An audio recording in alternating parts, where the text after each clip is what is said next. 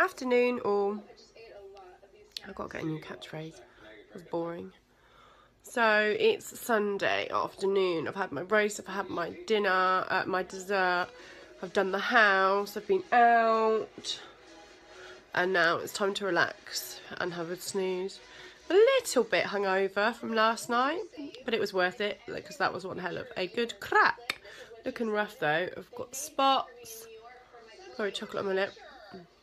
I keep getting bit. I got bit by midges in the garden yesterday, like totally bit all over. That's why I was wearing a snapback in some of my videos. So yeah, I'm just doing a quick blog. One of my thoughts that I've been pondering on. So barbershop chat again.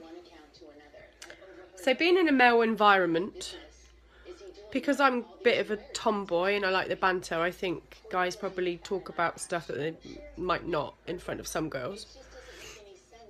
I think anyway. So I was listening to a few customers' conversation the other day. What was it, Saturday? No, Friday, I can't remember.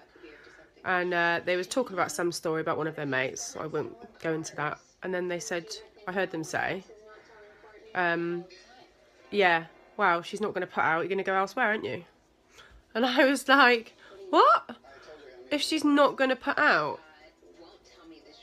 And they're like, well, yeah, you know, sex is the most important part of a relationship. Agreed, sex is one of the most important things in a relationship. But if someone doesn't put out for like 2 months, seriously, you're going to go elsewhere? That's quite saddening, really. Like, I'm a single girl.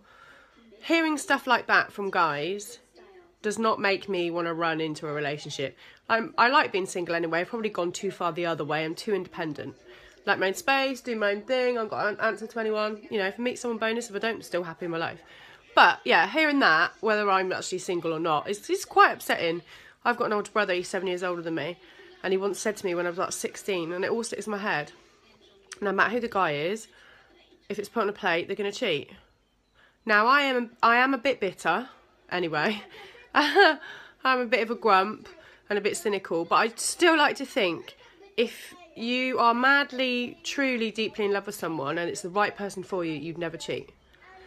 Like, obviously, if someone's not ever going to have sex with you, then there's obviously issues that need to be addressed, and you talk through it. You don't go elsewhere and then make the bloody situation worse.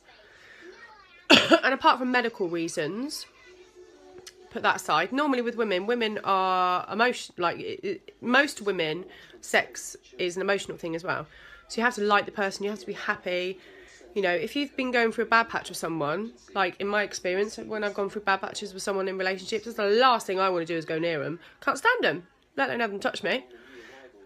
Maybe that's just me. But yeah, it's quite sad. I really hope that's not true. Some guys, yeah, some women, yeah. I don't know many men that wouldn't put out, but yeah, it's quite sad really, and I really hope that that is not true. Because if you love someone, why would you fuck that up? I don't know. I just don't get it. You know, there's enough shit that goes on in this world. If you find someone that, you know, is your soulmate, don't wreck it. Talk things through. Things are to be worked at, not take the easy option out. Anyway, that's me today. I'm going to go and have a nap now. Actually, I'm going to have a shower, sort my face out, and then go and have a nap. Thanks for watching. Keep watching my videos, and I'll speak soon. Peace out.